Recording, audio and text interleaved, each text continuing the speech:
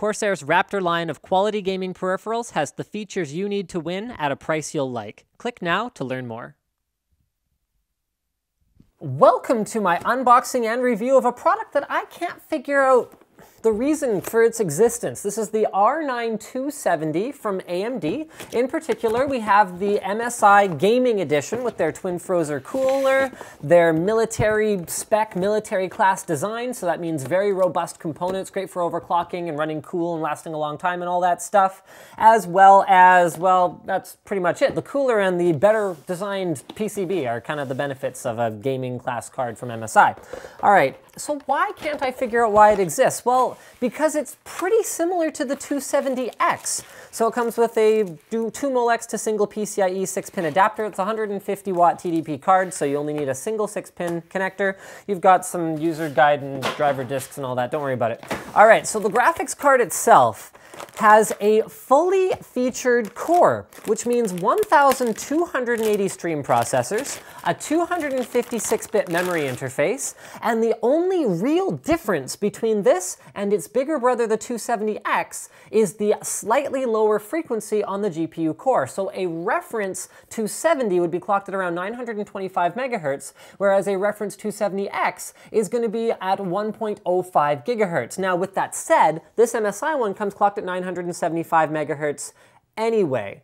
So the performance is very, very close, and it costs about 10% less. Now, all of the usual features, with the exception of True Audio, are supported. DirectX 11.2, their new Mantle API, which is going to have support in Battlefield 4 and Star Citizen, and some upcoming games coming soon, although we've yet to find out how much of a performance difference that makes. It does have support for their new Easy Eyefinity, so you can plug 3 displays into whichever 3 connections you want, and you can even use a DisplayPort hub to connect up to 6 displays to this individual card, although for a 2 gig card with this kind of power, I wouldn't really recommend running Eyefinity 1080p and expecting to play the latest games at ultra details. The performance is going to be everything for this. Now, our usual thing is we take the cards, oh yeah, I guess we should do a bit of a tour of the cards. So we've got MSI 100mm propeller blade fans, so they have the coating on the edges, they spin backwards in order to prevent dust buildup and all that noise. Speaking of noise, it's very, very, very quiet. Then we've got some heat pipes down here. So we've got 2 heat pipes leading out to a pretty large, actually, aluminum fin array. So you can see that there is a bit of a PCB extension right here. So it's actually longer than the PCB itself, but for good reason, because they've actually got more cooling potential there. They've also got their usual rigidity enhancing piece right here that actually does help the card sag and droop less. We've got a crossfire connector supporting up to 2-way crossfire configurations and a gorgeous matte black PCB on the back. We've also got a PCI Express 3.0 16X interface and the aforementioned 6-pin PCI Express plug. So you will be, yeah, that's pretty much it. Okay, so it comes down to performance and price. So the price is better than a 270X, and the performance, once we overclock this thing, we got this thing just absolutely rocking. Because it's a non-reference card, it does overclock, and it is cooled better than our reference 270X, and we actually got pretty much the same performance with max overclocks on this card and the other one. So we're looking at something like this going, holy crap, well, this thing's fantastic. It's basically just cheaper. So this is why I'm saying, the whole I don't know why it exists thing, because AMD is basically undercutting the 270X by bringing this card to us only a couple weeks later, and it's performed great. So without further ado, I'm going to hand things off to Slick, and he can let you guys know that the performance is awesome with actual graphs. Ooh, whoa, hey, hold on, okay, I'm back. No, I missed something. Okay, so they've got their zero-core technology, which basically turns off the GPU when your system goes to sleep and the display goes off, so you can actually save a lot of power that way. Not full sleep, display off sleep, just to be clear.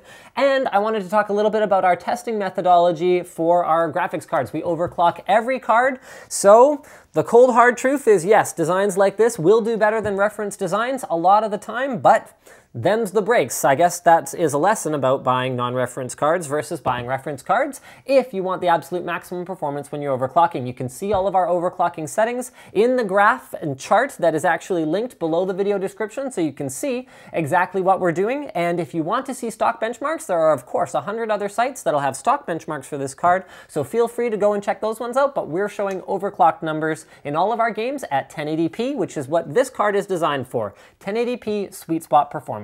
And now, off to Luke. Slick, whatever his name is. The first thing to notice is that in our overclocked benchmarks, the 270 beats out the 270X, just like in our overclocked benchmarks, how the 290 beat out the 290X, although in this situation it's slightly different because our 270 has an aftermarket cooler where our 270X did not, so there's a slight difference there. For overclocking with this card, it was actually quite simple. You take all the sliders to the very end, click apply, and you're done. It's completely stable. We had a core clock of 1050 the entire time. No matter what I threw at it, it was completely stable. And this was awesomely boring. It was awesome because you get to just take all the sliders and put them at the end, which is always kind of fun. But then it was boring because it just kind of worked and had no issue whatsoever. And there was no fine tuning or anything like that. It was just put them all at the end and you're good to go. It only got to 63 degrees and the fan speed only went up to 27% on the heaviest load I put it on. So it seems like there might be some extra power there that it could harness, but it just isn't. Other than that, it performs really well. And as Linus said, I'm not entirely sure why it exists, but I'm happy it's here. So that's about it. If you liked the video, like the video. If you dislike the video, dislike the video. And in the comments below, what do you think about AMD's new naming scheme and all these different products that they're releasing with very similar but different names? And as always, subscribe to Linus Tech Tips.